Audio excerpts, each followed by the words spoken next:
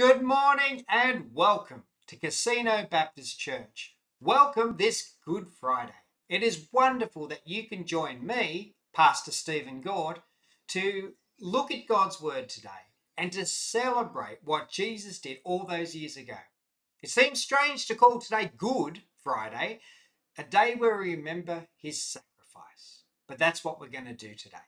So if you have your Bibles, you might like to just take them out. We're going to look at a few different passages. The main one we're going to look at today is 2 Corinthians chapter 5, verse 18 to 21. So you might want to look that up now. We'll also have a look at a few others in a little while as well.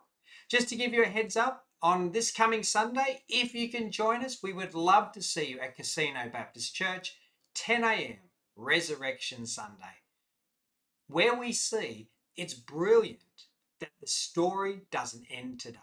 That God's plan doesn't end just on Good Friday. We need Easter Sunday. We need the resurrection. We need the hope and the assurance and everything that comes with that. So please, if you can join us in person, great. If you can't, 10 o'clock, there'll be a message up on YouTube. Also remember that on Sunday morning, very early, we have to move our clocks in New South Wales back 1 hour. Daylight saving ends, clocks go back 1 hour. So that means the sermon should be up at 10 o'clock, but depending on how YouTube does their timing, it might end up being 9 o'clock. But we'll have to see. If you're ready to go at 10, it'll be ready to go at 10 as well. As we come today to open God's Word, and after the message, we will be celebrating communion together. So you might want to just go and get those elements, some bread and some grape juice or something to drink, to be ready for that. Then please do that as well. But as we come, let me open in prayer. Gracious Father, we thank you for today. Lord, we just want to stop for a moment, to stop and reflect on all that you have done. Reflect on what this day means. Father, for many of us, we might be drawn to take today for granted. We celebrate it every year. But Lord, help us every single day not to forget the meaning of today. To realize that the story didn't end today as well. But Father, today was so important. A sacrifice was so important so that we could be forgiven for our sin. So Lord, help us to remember that today, to celebrate it, and to be challenged by it. And we pray for this in your name. Amen. Well, as we come to look at God's Word today, I want to begin with a quote. And it's a quote that describes a building in New South Wales. Let's see if you can work it out. This is the quote. It stands by itself as one of the indisputable masterpieces of human creativity, not only in the 20th century, but in the history of humankind. Quick thing, what do you think the building might be? If your answer was the Opera House, you're correct. Now, who actually came up with the idea of the Opera House? Well, it was Jorn Utzon. He came up with the idea. So that's one building. Let's think of another building. Another great masterpiece of human endeavor. Let's go to America, to Keystone, South Dakota. Now, some of you might be going, oh, Steve, I already know. Well, let's just give a few more details for those who don't know. There is a place where there is this mammoth sculpture of 4 American presidents: George Washington, Thomas Jefferson, Theodore Roosevelt, and Abraham Lincoln. Ring some bells from the rest of you? What's it called?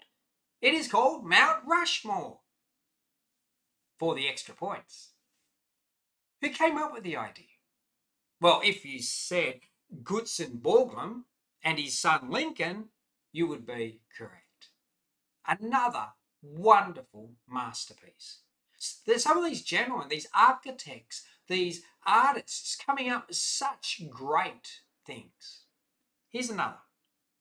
Great architecture. Built in 1889. It was the opening or the archway to the World Trade Fair in that year. It has become the most visited paid monument in the world. What is it? This one I think many of you would have known, particularly if you've been listening to some of the radio recently, because they were talking about it. And that is the Eiffel Tower. Now, who came up with that idea? Who built it? Well, we don't actually know who came up with the original idea, but the company that built it was owned by Gustave Eiffel. His company designed it and built it. All of those masterpieces, and you've got to look around the world and see so many more great people that came up with great ideas. Now today, it is Good Friday, and we're going to remember Jesus' death on the cross at a place called Golgotha. So here's the question. Who came up with the idea of that? Who came up with the idea of the cross, the crucifixion in the first place? And then, who actually came up with the idea that Jesus had to die on a cross? Now, remember, Jesus was fully human and fully God. He was God's son. And he committed no wrongdoing. He obeyed God in everything. So he had no sin in his life whatsoever. So why did he have to die on that cross? Whose idea was it that he should die on that cross? That's what I want to think about today.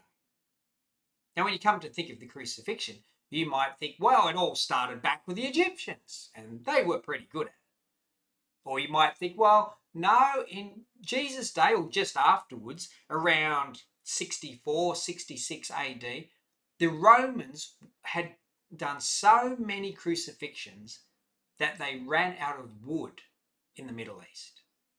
The Romans were very good at crucifying people, and when they did it, they made sure you were dead. Okay? So, was it the Romans? Well, we don't really know who directly came up with the idea of crucifixion, but from the Romans back through the Egyptians and even earlier, crucifixion was often done. But who came up with the idea of Jesus dying on the cross? I mean, we've just finished this series in our church at the moment. We've just been looking at the Old Testament book of Judges, and we've seen in it that when God's people have a leader and they're doing the right thing, they worship him. But after a while, they look at the other nations, they get complacent, they drift away, they turn their back on God. The judge or their leader often dies. No one is leading them. They do their own thing, and they just turn their back on God. They think they can solve their own problems, but they can't, and they finally hit rock bottom. And at this point, they often cry out. When we read the book of Judges, we realize often they just cried out because they were in pain, or they were suffering, or they were in slavery, or they were about to starve or be defeated by an army. They rarely ever asked for forgiveness. They really rarely ever did repent. But they cried out to God anyway. They hit rock bottom, and then they cry out to God. And we saw this cycle that God would then, out of his grace and out of his mercy, he would save them. They would live for a while again in the promised land, and then the cycle would go round again. That happened over and over, and we see it throughout the Old Testament.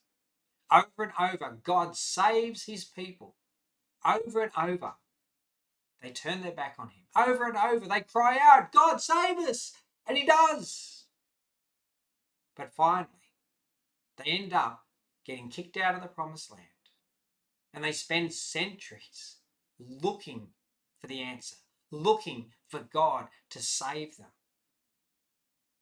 We get towards the end of the Old Testament, and the book of Zechariah, God gives this message through this prophet.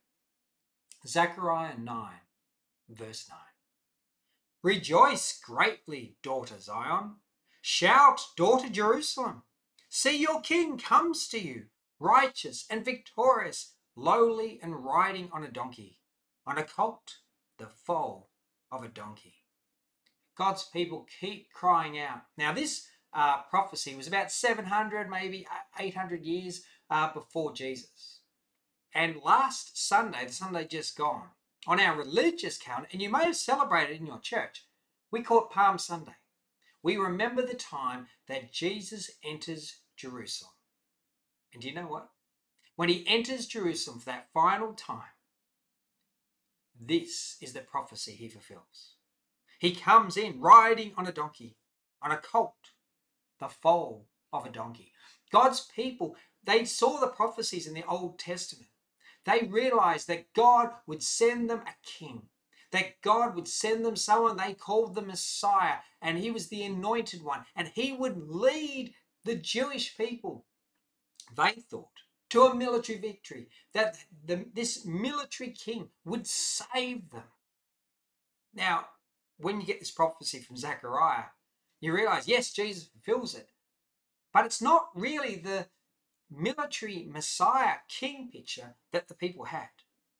And when we think of Jesus entering Jerusalem on that Sunday, just a few days ago, what did he do? Did he enter Jerusalem, turn left, head towards the Roman barracks and start a revolution? No, he wasn't that warrior king that they expected. What did he do? He turned right after he entered Jerusalem. He went to the temple and he put the Jewish religious leaders in their place. That's not quite what the Jews were looking for. It wasn't their picture of the Messiah, but that's what he came to do. He came to tell God's people they had to get right with God. Now the Jewish leaders, they didn't like that. The religious leaders got so angry that they put their final plan into process so that Jesus would be arrested and that he'd be crucified. He'd be put to death. So they start their plan. Thursday night, what we often remember as the Last Supper. Jesus sits down with his disciples, celebrates that meal. Then afterwards, as they're in the Garden of Gethsemane, it's in the middle of the night. They are arrested and Jesus is dragged away. He's dragged before Annas, the high priest. He's then taken to Caiaphas and the Sanhedrin, and all of them, they look at Jesus and say, guilty. God's Son has committed no sin, committed no wrong, all the way through. Even Roman government law hadn't broken anything. But they say he's guilty. They then take him on Friday morning before Pontius Pilate. Pontius Pilate is the Roman governor, and they take Jesus to him and say, rubber stamp the approval. We want to crucify Jesus. We want to put him to death. Rubber stamp it for us. Now, Pontius Pilate realized that they were doing a deal on him and it was not right. So he says, I find that this guy has done nothing wrong. But they kept badgering him. And finally, he says, okay, I'll wash my hands. This has nothing to do with me now. His blood's on your head. Gives the rubber stamp. Jesus is sent to his crucifixion. And later, just a few hours later, Jesus dies. That's the lead up and the story of Good Friday in a nutshell. So back to my original question. Who came up with the idea that Jesus had to die on the cross? Was it the Romans? As I said earlier, they were pretty good at crucifying people. Pontius Pilate? Well, probably not. Yes, he did rubber stamp and he did it for political reasons, but he didn't actually find anything wrong with Jesus. Was it the Jewish mob? Was it the Jewish religious leaders? Judas Iscariot? What about Satan himself? Whose idea was it for Jesus to die on that cross? Or maybe you've actually heard people say that the idea, the reason why Jesus was up there, it's us. It's us. Yeah, we were the ones that actually put Jesus on the cross. So who came up with the idea? Who came up with the idea for Jesus to die on the cross? Now you might rightly say, I think all of them, or a bit of all of them, and you're probably right. But who was it really? Who was behind it? I'm going to read to you now a few verses from 2 Corinthians chapter 5. Now this is from verse 18 through to 21. Please read with me if you've got it. All this is from God, who reconciled us to himself through Christ and gave us the ministry of reconciliation. That God was reconciling the world to himself in Christ, not counting people's sins against them. And he was committed to us the message of reconciliation. We are, therefore, Christ's ambassadors, as though God were making his appeal through us. We implore you on Christ's behalf, be reconciled to God. God made him who had no sin to be sin for us, so that in him we might become the righteousness of God. Paul gives us the answer here. Who does Paul say is the answer or the reason why Jesus had to die on the cross? God. All this, verse 18, is from God. From first to last, from the beginning of creation to Jesus' death on the cross and everything since, it's all part of God's plan.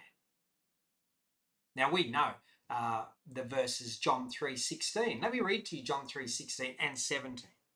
For God so loved the world that he gave his one and only Son, that whoever believes in him shall not perish but have eternal life. For God did not send his Son into the world to condemn the world, but to save the world through him. Who does it all? Whose idea was it for Jesus to die on the cross? Whose idea was it for Jesus to die at this time? Whose plan was it? Whose will was it? God's. It's always been God. God heard the cry of his people throughout history. He looked at humanity. He saw their helplessness. He saw their hopelessness. He saw our helplessness, our hopelessness, because we, from the moment we are born, we are under the burden of sin. We're sinners. We cannot fix the problem ourselves. So God sends his own Son who had fulfilled the prophecies from the Old Testament. God had said, this is what I was going to do. And the Jewish people and lots of people all missed it. God fulfills his promises, as he always does, 100% of the time. Fulfills his promises. And part of that was that a sacrifice had to be made. And his Son had to die. It was God's plan all along. It was God's plan for the Messiah, for the King, the anointed one to come. And it was Jesus. But why? I mean, you probably just heard the words ringing in your ears from John 3:16 and 17. For God so loved the world. Verse 17. For God did not send his Son into the world to condemn the world. God doesn't want people to die separated from him. And God is saying in the Bible that there are only two ways to live. You either live God's way or you don't. That when you die or when Jesus returns, then we will stand before God. If we follow Jesus, God will see us as part of his family and welcome us into heaven. But if we're not, if we think, oh, I can make that choice later in life and we haven't made it, or if we think I'm just going to ignore God, or if we make an active choice to say, no, I don't want anything to do with God, then God will say, no, I don't know you. You're not part of my family. And we'll end up in hell, separated from God for eternity. God gives a choice. And in a way, it's a very simple choice, but it is so complex for us as humans to make. Do we love and follow Jesus, be a part of God's family, or not? That's why Jesus had to die on the cross. In 2 Corinthians 5 verse 20, it said, we are therefore Christ's ambassadors. As though God were making his appeal through us, we implore you on Christ's behalf, be reconciled to God. This Good Friday, if you have not made the choice to follow Jesus yet, I follow those words. I implore you on Christ's behalf, be reconciled to God today. What choice will you make? Now we can hear those words, be reconciled to God. And we can think, hey, I can fix the problem myself. But we can't. All through history, the Jewish people, God's chosen people, they decided they could fix the problem themselves. And over again, they realized they couldn't. They didn't have the money. They didn't have the intelligence. They didn't have the power, whatever it might be. They could not fix the problem themselves. So God did it. God sent his son. God's plan always. Jesus was the one to die on the cross so we could be forgiven, so we could be reconciled to him. Following Jesus is all we have to do. It doesn't matter what we've done in the past. It doesn't matter how good we think we've been or how bad we have been. God doesn't hold that against us. The moment we love and follow Jesus, give our life to him and want to live his way, then we are welcomed into God's family. And we can have the assurance, we can know for certainty, and we'll remind ourselves of this on Easter Sunday, that we have the certainty that we will be with God forever. Have you made that choice today? Now, many of you watching this would say, yeah, Stephen, I made that choice. Great. Well, back to verse 20. It said, we are therefore Christ's ambassadors. Now, ambassadors, when they speak, it's as though they are speaking the words of the country they represent. So when it says here, are we Christ's ambassadors? Are we living a life? Are we speaking the words that are the words of Christ, that are pointing people to Christ, particularly at Easter time? Are we taking the time to share Jesus with people, reminding them that we have this choice? There's only one real choice in life. Are you with Jesus, with God, or not? The Bible's pretty clear. Only two ways to live. What choice will you make? I prayed earlier about today is a day that we often take for granted. And I think we do. It's the same when we celebrate communion. I think at times we take that for granted. We're just going to do that in a few moments' time. But it should remind us, particularly today, and that's why I like to celebrate communion on today, Good Friday. It reminds us that it was part of God's plan that Jesus had to die. And when he died, it is the one and only way that we could become friends with God again. So what does Easter in 2021 mean to you? Chocolate, family, friends, holidays, COVID restrictions? What does it mean for you? What do you remember that God loved you so much that his own son died for you? We can never take Good Friday for granted. We should never take the time when we celebrate the Lord's Supper or communion for granted. So who came up today who was the architect for the cross? Who came up with the idea? Probably the greatest idea ever to save mankind. Who thought of it? God. It was always God. Always his will.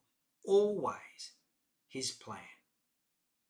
Now, when you think about some of those architects I talked about back at the beginning, those people who came up with the great idea and built those great monuments and structures, most of them are dead and buried.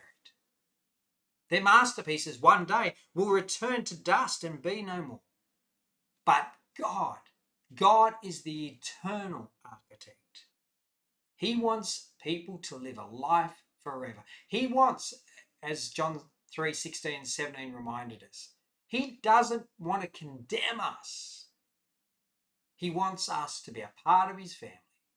But the only way, the plan all along, was that Jesus, his sinless son, the Messiah, the anointed one, Christ, had to die on that cross. Let me pray. Father, help us just this morning to reflect on what Good Friday is. Father, also help us to think about where we stand with you. If this is the biggest and greatest and really only choice to make in life, are we with you or against you? Lord, what choice have we made today?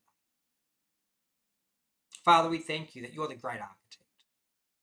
We thank you that your will and purpose, nothing gets in the way of it, and that you always planned that Jesus would die so we would be forgiven. Today we remember that, we celebrate it, and above all, and even though it sounds so in a way little or pitiful, Lord, we say thank you. Thank you for all that you've done. Father, help us, for those who have loved and followed you already. May we respond today by making sure we are your ambassadors and telling people about the saving knowledge of Jesus. And Lord, if there is someone who may be watching today who has not responded, or a family member who has not responded, Lord, we just pray for each and every one of them. And Lord, if they've got questions, may they ask a Christian that they might know.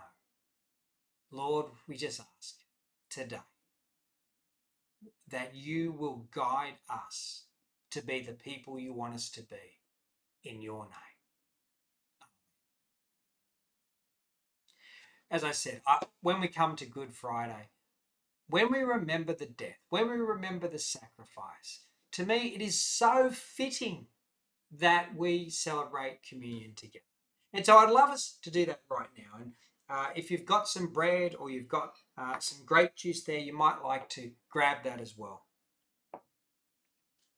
I'm going to share today just a few words from 1 Corinthians that Paul wrote to that church, and he talked to them about the Lord's Supper.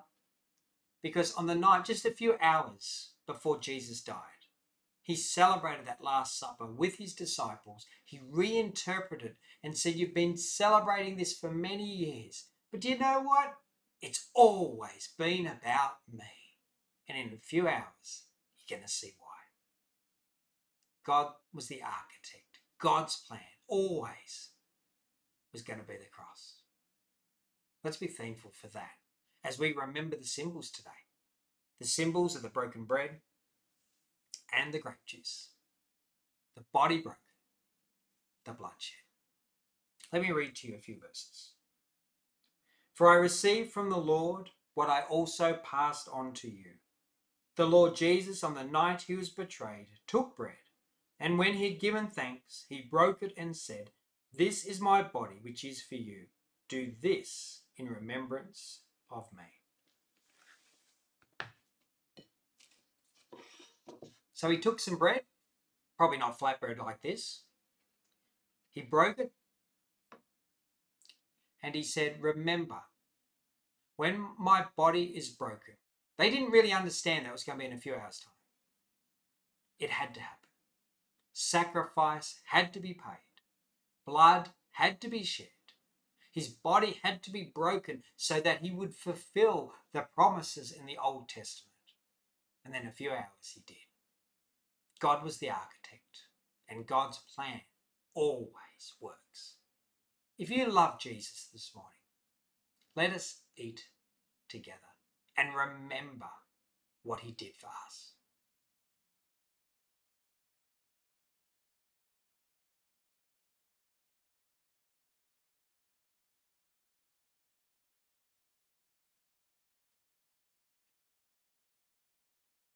Continuing from 1 Corinthians chapter 11. In the same way, after supper, he took the cup, saying, this cup is the new covenant in my blood. Do this whenever you drink it in remembrance of me. For whenever you eat this bread and drink this cup, you proclaim the Lord's death until he comes. We're still waiting for that day. We're still waiting for him to return. Another promise that God made, that God will keep. So we have assurance of that. We have hope in that, and we look forward to it. So again, if you've got your grape juice, you might like to take that out, or whatever you might have there to drink. We're going to drink together, realizing that God is our head of the family, head of the church, and that we love and follow him. We are his children because of what Jesus did at that cross. Will you drink with me? Let's drink together.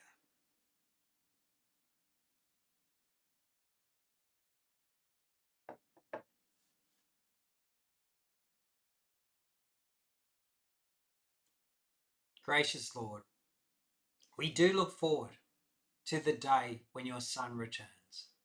While we wait, help us to be your people. Grant us feet to walk across the room to talk to others, and a voice to share the saving knowledge of Jesus. We ask this today in your name. Amen. I want to thank you for joining with me on this Good Friday. As I said, Easter Sunday, story doesn't end here, and we should be very, very thankful for that. Easter Sunday, Resurrection Sunday, 10 o'clock. If you could join us physically at church, Casino Baptist Church. If not, we would love for you to catch up online. So the sermon will go up at 10 o'clock. Again, remember, daylight saving changes Sunday morning in New South Wales. Clocks go back 1 hour. May God bless you. May He watch over you and your family this Easter time. Let's go out and celebrate. Be thankful for all that He has done. God bless, and I'll see you later.